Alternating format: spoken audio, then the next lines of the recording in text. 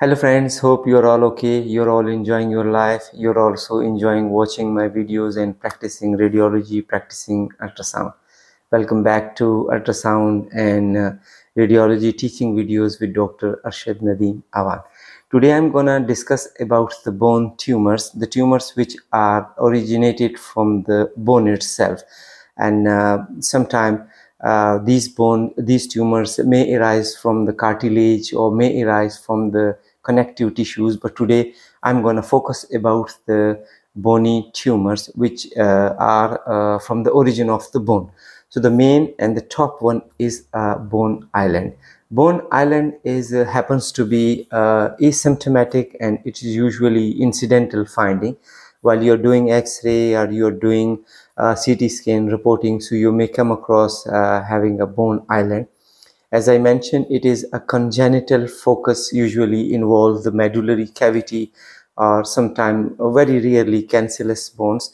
So far its clinical presentations is concerned, as mentioned, that its findings are asymptomatic.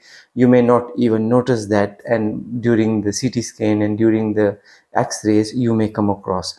So far its radiological finding on the x-rays is concerned, it appears to be hyperdense, and the main characteristic of this lesion is it will emerge with the surrounding trabeculae, which is called as a brush border. So this is one important feature of the bone island. Is the second thing is, as far as scintigraphy is concerned, it shows no uptake, but in 25% of cases it shows an increased uptake. There are two special entities which is called as an osteopoikilosis in which there will be a multiple bone island in the sub articular region, but the shape of these bone island would be round, so that would be considered as osteopoikilosis. The another is osteopathia striata, when these bone islands appears to be elongated and appears to be multiple in subarticular area, so then this will be termed as a osteopathia striata. So osteopathia striata, osteopoikilosis, these are all related to the bone island, but there will be multiple bone island. How it will appear on the x-rays, how we will appreciate on the CT scan, and how we will look for the scintigraphy. Let's start watching these images.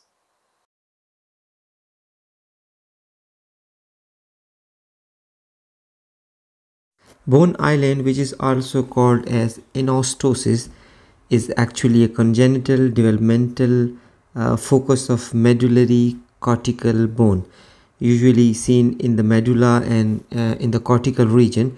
Normally it is asymptomatic, and it appears to be an incidental finding while we are doing x-ray, so it will appear as an incidental findings. The common location for the bone island or enostosis are mainly pelvis region. Femur area is very common, especially neck of the femur, and beside this other long bones can also be involved for the bone islands.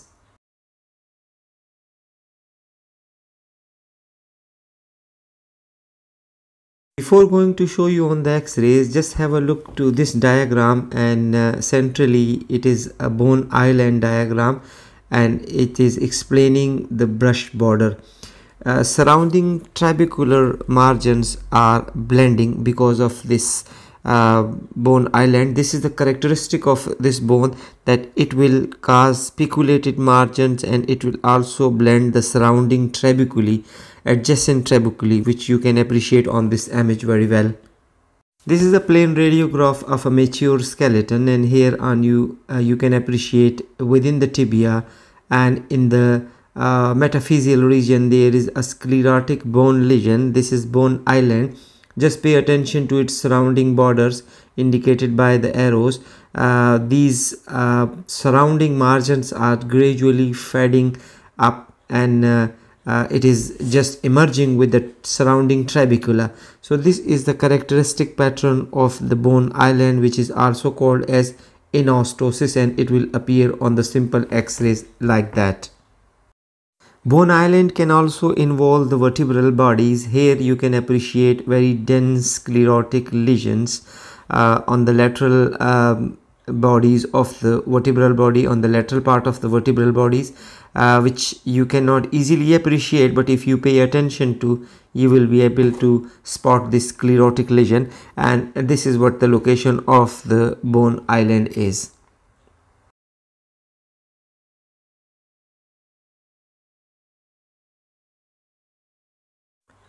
On the CT and MR, it will appear as an hypointense and hyperdense. Especially in MR, it will be a hypointense on all sequences. So here, this is the vertebral column, and in the vertebral body in the center, you can appreciate this is a very well defined bony lesion, and this is bone island, which will appear on the MRI like that. It will appear as an hyper intense on all sequences. So this is enostosis, this is bone island. A quite clear view for the bone island indicated by the white arrow within the vertebral body.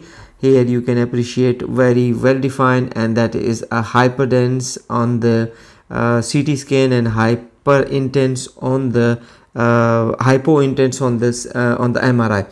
The one another thing is you can appreciate that there is a centrally lucent nidus, which is a characteristic of osteoid osteoma, but this is not osteoid osteoma, this is bone island.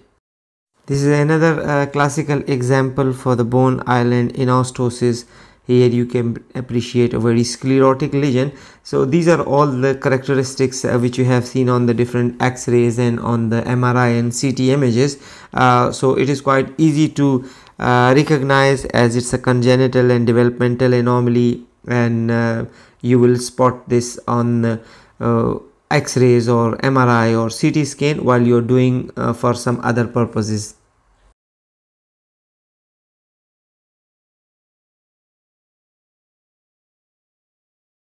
On the scintigraphy, or in other word you can call it a bone scan, there is usually no uptake, but in 25% of giant bone island, if the size of the bone island is enlarged, so in that case, in 25% of the cases, it will shows increased uptake. Here on this scan, on this scintigraphy, you can see that there is a increased uptake, and this is the bone island.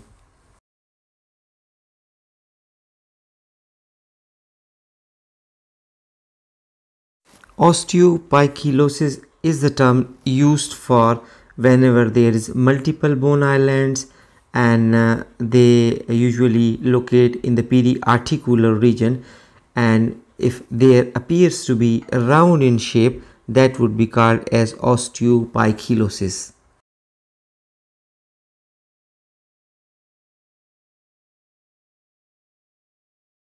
Another term which is used as an osteopathia striata is for the same purpose whenever there is multiple bone islands and in periarticular distribution, but that would be in elongated shape. If it is in elongated shape, it will be considered as osteopathia striata, and when it appears in a round shape, it will be considered as osteopoikilosis.